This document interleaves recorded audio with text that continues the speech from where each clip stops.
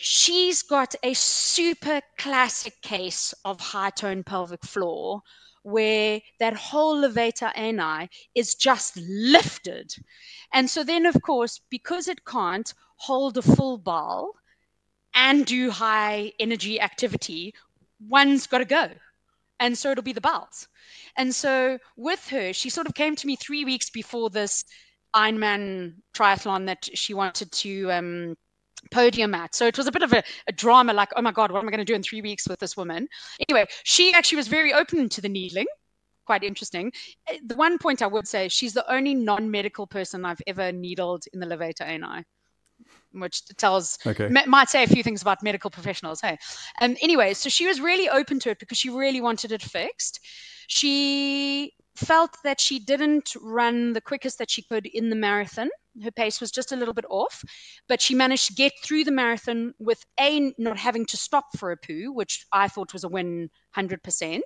But she did run the whole way feeling like she had one, or like she could have one. So anyway, then I had 6 weeks between that Ironman triathlon and a 60K cross-country ski race, also pretty wild.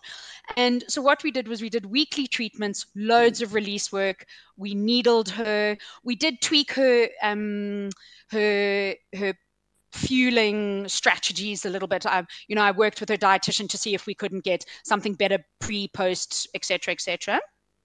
And then on the cross-country ski, which took her 6 hours, she didn't feel like she wanted to poo. She didn't have to poo. And she felt like she'd had a full clear out before, and there was no urinary leakage.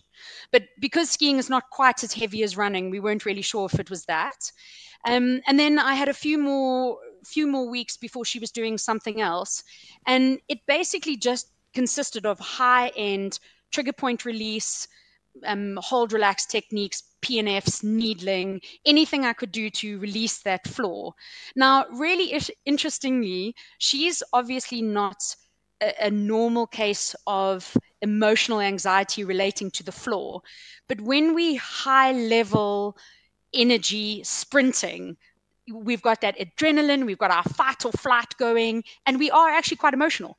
And it's interesting with the pelvic floor because when you're treating them, we're obviously chatting about daily things, and you can tell as you're treating if somebody's daily thing flares their floor, like my mother-in-law, or oh my gosh, the husband who won't take out the laundry or whatever like that. And she was really interesting until she started talking about her sprint session, and she almost squeezed my finger to a pulp. And so then we started working with her sports psychologist to try and overcome this fear that she has that she's going to poop at high speeds. So it's actually been a really lovely situation because I've been dealing with the dietitian, the sports psychologist, and myself to try and conquer all of these things. And she's now on a period of 2 months training because she's Swedish, so she goes home to Sweden. But I keep getting these weekly updates from her, and she's going well. Now, obviously, because we couldn't do treatment on her, I sent her with a TheraWand, which is the most amazing piece of equipment. It looks like a little S, and so it has a short handle and a long handle. You hold the long handle if you want to do the short work, you hold the short work if you want to do the long work, and I teach them how to trigger point and release their own floors so that they can do a little bit of stuff helping at home. And we started that almost immediately with her because I knew I had this gap in over the summer, and I wanted her to be as proficient as she could be.